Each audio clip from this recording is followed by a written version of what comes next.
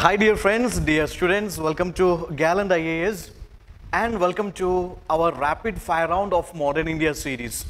In today's session, we will be covering the first 5 modules of Modern India. That means we are selecting one important topic from each module and solving their most potential questions. Okay, so welcome to rapid fire round series. Here our first module is Decline of Mughal Empire. Decline of Mughal Empire. That was our first module in Modern India. So in this module, there is an important topic which is the third Panipat battle. We come across the third Panipat battle in the first module. So here, all the historical battles are important from prelims point of view, especially first, second, third Panipat battles. The first Panipat battle which was in 1526. Second is 1556 and third was in 1761. Now here the main players. The 1526 first Panipat battle, in which Ibrahim Lodi, the last Sultan of Delhi Sultanate, he was terribly defeated by Babur. Babur was the founder of the Mughal Empire and he established Mughal Empire in India in 1526 by defeating Ibrahim Lodi and overthrowing Lodi dynasty. The last dynasty to rule Delhi Sultanate was Lodi dynasty, and the last ruler Ibrahim Lodi was defeated and Babur established Mughal Empire by his victory in first Panipat battle 1526. Then 1556, this is the second Panipat battle, in which Bayran Khan on behalf of Akbar defeated the Afghani forces under Hemu. Okay, Afghani forces under Hemu was defeated and Bayran Khan on behalf of Akbar, won this battle and Akbar re-established Mughal Empire. That was second Panipat battle.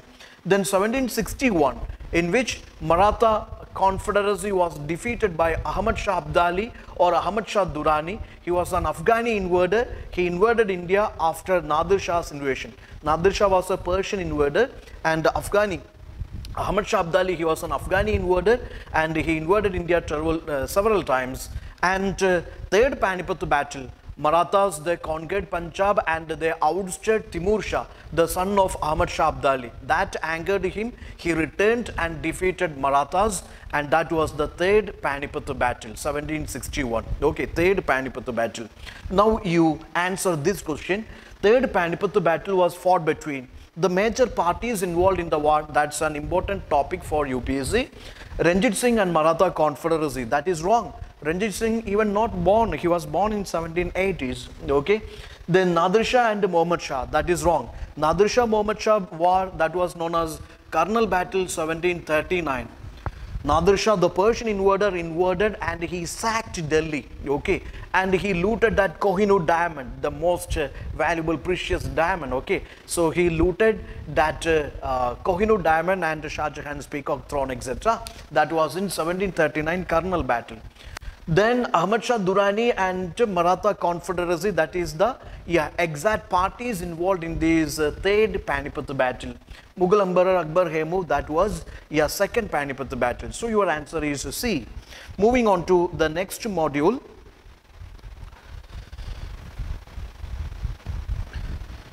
Which is subsidiary alliance system. This is a topic we discussed in our second module, which is the rise of the princely states in India. The rise of the princely states or autonomous states in the 18th, 19th century. That is the second module, in which we discussed the subsidiary alliance system also.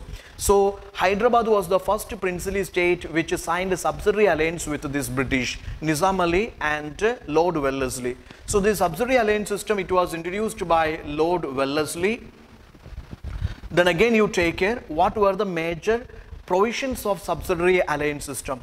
A particular princely state which signed this subsidiary alliance system, take care that that princely state has to accept that British is the paramount power. British is the paramount power, and that particular princely state which signed subsidiary alliance, that will be treated as a protected state. That will be treated as a protected state. Again, that particular state has to surrender. It has to surrender all their foreign relations with or to this British East India Company. They have to surrender their all foreign relations or diplomatic relations, all commercial relations, whatever, they have to surrender to this British. Then British troops will be stationed at the territory of that princely state, and that princely state has to pay an annual tribute to British for these particular British troops stationed at his territory. And again, a British resident will be stationed at his headquarters, and no other foreign employees other than the British. No foreign employees. That princely state ruler cannot employ the foreigners, and also he has to surrender all his foreign relations, that is diplomatic relations and commercial relations with other Europeans, has to be surrendered to British. Then company also promised that it will not interfere into the internal affair of the state, and also it will provide protection from external forces. These were the major provisions of the subsidiary alliance system, and further we discussed in our session. Okay, now you answer this question. Which one among the following is not correct about subsidiary alliance? Now you take a princely state which signs subsidiary alliance system or treaty with the British. They have to accept the paramountcy of the British, and also that princely state will be regarded as a protected state of the British. British will be supplying these British troops to his territory, and in return princely state has to pay annual tribute to this British. Also princely state has to maintain these troops. They have to surrender their external relations to British, their diplomatic commercial relations they have to surrender to British. They cannot be in any kind of treaties with other European powers or other Indian powers, all with the consent of British only. Which one among the following not correct about subsidiary alliance? It compelled to expel all non-English foreigners from the subsidiary state. That is true statement.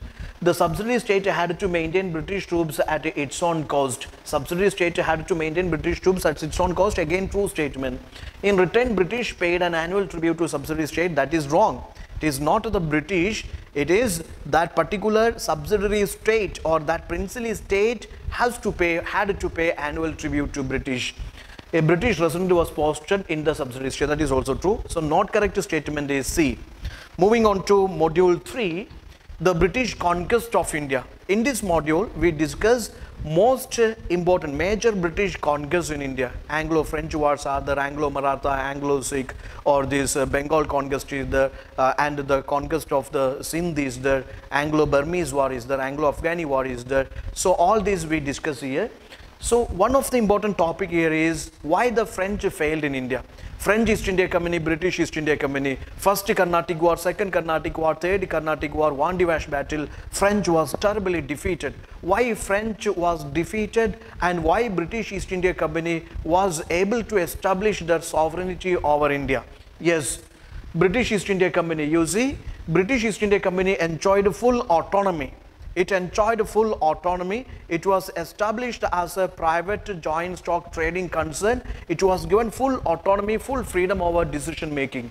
But the French East India Company, that was a dependent company. That acted as a state department only, because yes, the monarch was the absolute power over the French East India Company's affairs and decision making. British East India Company, it was a joint stock trading concern. It was a joint stock trading concern. Many shareholders invested into this company. At the same time, French East India Company, it was majority shares are bought by this French monarch only. So, company has to act according to the wishes of the French monarch. Then this British East India Company had 3 strong bases here, Bombay, Madras and Kolkata. But this French East India Company had a single base, that was Pondicherry. According to Marriott, yes, Pondicherry, that was a cardinal blunder of the French. It is not a resourceful region. Then here, British East India Company enjoyed a commercial monopoly, where French East India Company has to mobilize all its resources for political ambitions. It has to utilize its profits for this fighting continental wars, etc. Then here, British East India Company had a capable leaders, whereas French East India Company had a single leader, that was Duplessis. Then here, British had a very superior navy, but the French had no such a superior navy. These are some reasons why French failed and why British East India Company succeeded here. Now you solve this question. Consider the following statements with regard to French failure in India. French East India Company exercised limited autonomy. Exactly. It was a dependent company on this French monarch, acted as a state department. It had limited discretionary power, limited decision-making power. Every time it has to look up to that French government. It has to get the final permission from the Paris. Okay. So the first statement is correct. French East India Company never allied with Indian rulers. That is wrong statement. They several times allied with Indian rulers. It functioned without consulting home government. That is also a wrong statement. It never enjoyed autonomy, full autonomy. It always has to, yes, wait for this decision from the Paris, decision from monarch. Okay. So the reason for French failure here, that is one only. Moving on to the fourth module, which is the socio-religious reform movements and Indian Renaissance in 19th to 20th century. Brahma Samaj. The founder of Brahma Samaj, yeah, it was Rajaram Mohan Roy. Rajaram Mohan Roy, and he is regarded as the father of Indian Renaissance. Then his first establishment, it was Agniya Sabha. It was founded in 1814 to propagate monotheism, single god worship. Then he founded Brahma Sabha, that is in 1828. It was renamed as Brahma Samaj, that was in 1830. Now, what were the major objectives of Brahma Samaj? See, it had a socio-religious intellectual reforms. Yeah, religious front, it promoted monotheism, single god worship. Then it opposed to idolatry. It opposed to priesthood, it opposed to complex rituals, and it opposed to polytheism, multi-god worship. So it opposed idolatry, it opposed to priesthood, it opposed to rituals, it opposed to polytheism, it advocated monotheism, single god worship. Then social front, it opposed to sati, it opposed to child marriage, it opposed to polygamy. Then it demanded for better status of widows, and it opposed to caste system. It promoted Western education and Western ideas. Then again, it is said human reasoning is superior than Vedas. That means it is said Vedas are not infallible.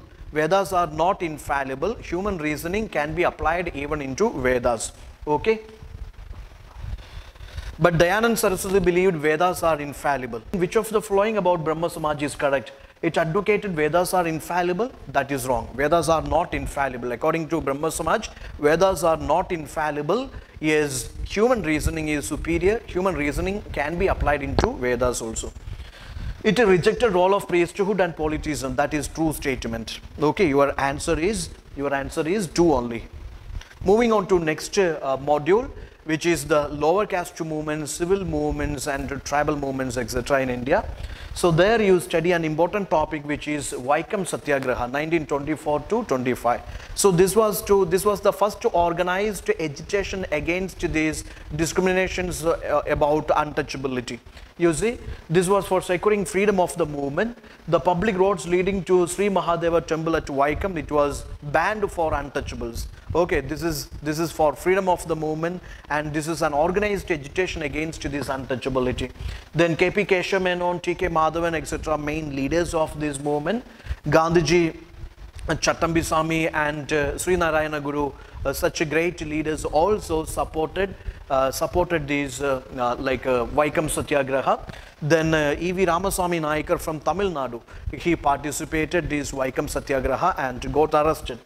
Then finally the temple roads were opened for all. Now let's solve this question. Which one of the following is not correct regarding Vaikam Satyagraha? First statement, Gandhiji, Chattambi Swamigal, Sri Narayana Guru supported this movement. Exactly. Gandhiji, Sri Narayana Guru, Chattambi Swamigal, they supported this Vaikam Satyagraha. Agalis of Punjab organized a strong agitation against this movement. Agalis of Punjab, they never organized agitation against this movement. Agalis of Punjab supported this movement. Then E.V. Ramaswamy Nayakar, Periyar supported this movement. Vaikam Satyagraha was the first ever organized agitation against untouchability in India, definitely. So here not correct statement is choice B. Bombay is your answer. Okay. If you find this session is helpful for your preparation, please do subscribe our channel, and your suggestions please mention in the comment section. And few students asked about our history course fee and further details. Let me tell you, our history PCM course fee is 15,000, but due to these lockdown and COVID-19 situations, we have a concession over fee, and the offer fee will be 12,000, which includes Ancient India, Medieval India, Modern India, Art and Culture, World History, Art and Culture of the mains, and Modern India of mains, plus test series also. History optional fee is 25,000 and offer 2,000, and offer fee is 23,000 only. For any further detail, you feel free to contact us. Okay, thank you. Bye.